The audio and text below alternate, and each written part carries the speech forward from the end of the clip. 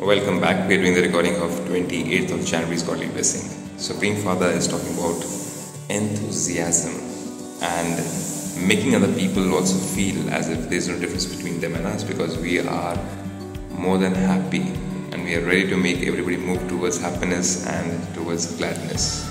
So let's see what does he have to say and how is enthusiasm very infectious. Let's find that out.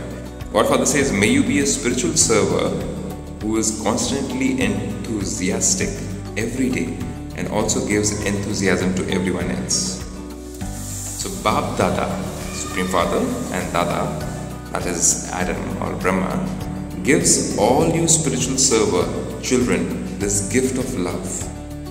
Children each day remain enthusiastic yourselves and also celebrate the festival of making everyone else enthusiastic. By doing this, you will be liberated from making effort to harmonize your sanskars. And what is the effort which we try to do? We try to make other people like us. We spend a lot of time in making other people think like us. We spend a lot of time in making other people feel like us, also have an act and behavior just as we have. And that's what we've been trying to do. We've been trying to clone ourselves into everybody else.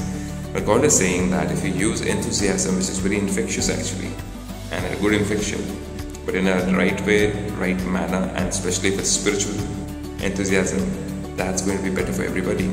Then he says, then automatically your effort to actually harmonize yourself with other people's sanskars is not going to be very tough.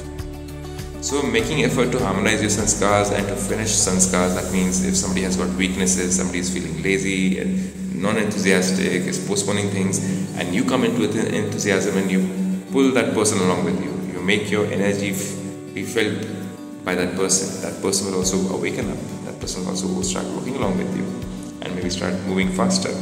So God says, constantly celebrate this festival and all problems will finish.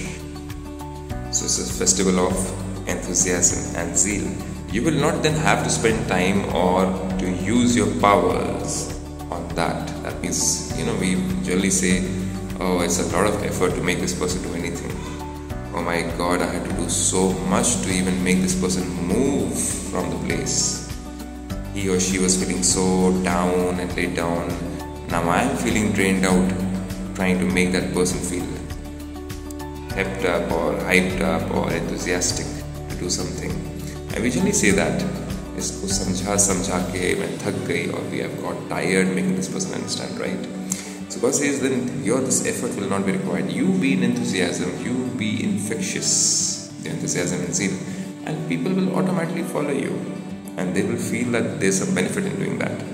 You will become angels who dance and fly in happiness. Automatically, you won't be pulled down by anybody or anybody's down moods or anybody's bad moods or anybody's ill moods because of your own infectious enthusiasm. You'll rather be infecting other people and making them move towards the endeavor which is going to bring benefit to them. How do you do that is what you learn in Brahmakumaris. Do go ahead and learn this beautiful art. Omshanti.